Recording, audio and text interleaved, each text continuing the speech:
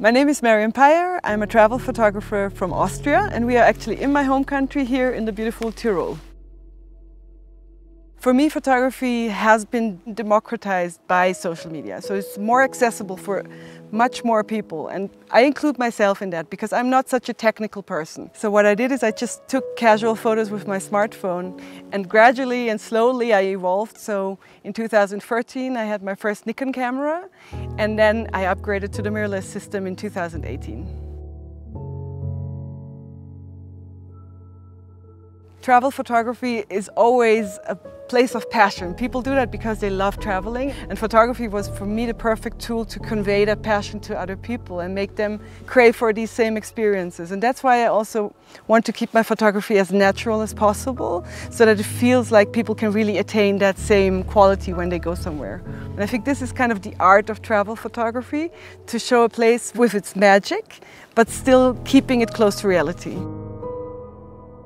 Inspiration comes very spontaneously to me, and I think that's key to being a good travel photographer, not being too stuck to the must-sees and the must-dos, but leaving some space for spontaneous encounters, be it with people or nature or animals.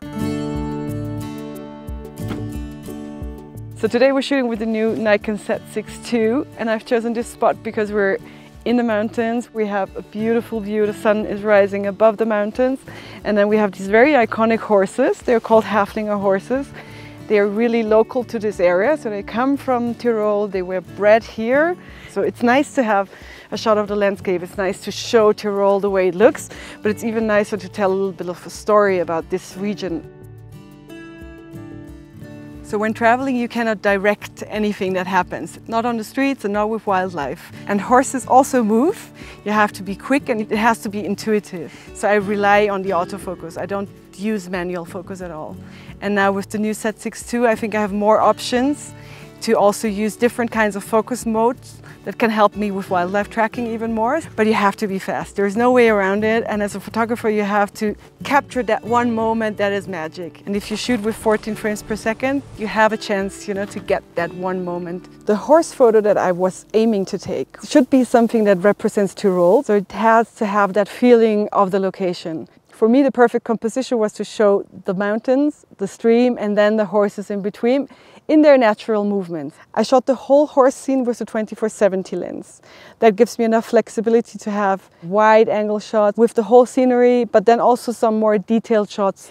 And that feeling when you come from a shoot and you got that one photo that you were looking for is just incredible.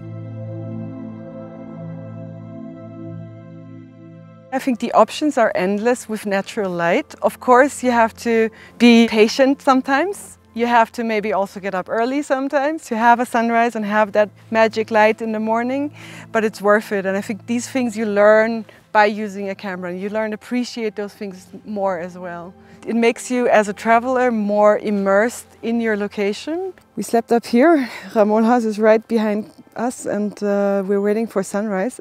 It's gonna be like one more minute, not even. I see the first rays of sun coming out there, so that's what we're going to shoot right now. We have the hut, silhouette of a person, sunrise from the back. I think with the camera you discover new possibilities with light. You can go to situations that are after sunset, before sunrise. You can shoot in low light, you can push ISO up to places that a smartphone could never reach. One of the tips that I would give you is to maybe bring a friend or two and have some human element in it. And that's what a travel experience is all about. It should be real, and it should be a human experience. Already fall, the grass is turning yellow. All these colors shine in the light of the sunrise. And I have my model back there, the hut here. And then I have a really nice boulder coming out there. So I have a cool composition that's framing my model. And I'm trying to place him at the exact point where I want him. Yes. Perfect. So I have a shutter speed of 1/800, which is okay when he moves. I'll still get a sharp and clear shot. A little more towards me, yeah. Now here in a setting like this, you can see there's a lot of clouds and the light is changing all the time. As a photographer, I'm always reliant on my camera to assist me in these situations. And the EVF, it helps me see exactly how the light is changing and how I have to adapt. Especially as I'm not these technical photographers, I just have to intuitively see on the screen right there I have to make some changes. So I'm shooting at about 40mm right now, which gives me a really nice framing with the grass here and then a hut on the right side, so I have everything I want in the frame. But I always shoot with 24-70 to have a bit more flexibility, so I'm changing all the time. Yeah, sometimes you get lucky, and today is one of those days. So I've got the shot that I was looking for. The light was incredible, everything was perfect, so no complaints. You know, sometimes you have these photos in your mind forever. So you're dreaming about that scene and you think you'll never get it because many factors have to come together. Right location, right time, right light, and then also some element of luck and surprise. And all of this came together today.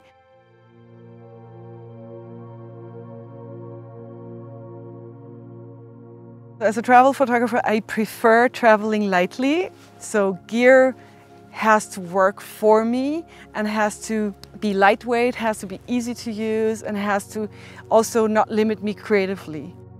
I always carry one backpack so I can be mobile and flexible. My go-to setup is the Nikon Z6 II with the 24-70 2.8. That's the lens I always have on. I like a zoom lens because it gives me more flexibility. I have to be dynamic and adaptable to whatever happens.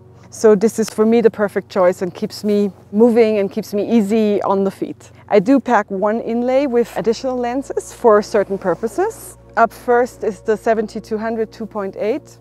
If we are in the mountains like here, that's the perfect choice for me to just enhance my focal length. Secondly, I have the new 14-24, also 2.8 lens. This lens is incredible for interior shots. Of course, I have some additional small stuff like a blower or additional memory cards. So really in this one little tiny bag, I have everything that I need for traveling in my photography.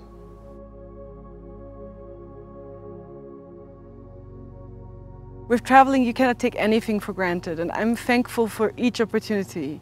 And I know that sometimes I'll go to a place and probably will never go again, and there's only this one chance. So the camera is critically important in those times, so that I know I can get the photos that I want to get, that I know that I can capture these moments that I'm looking for.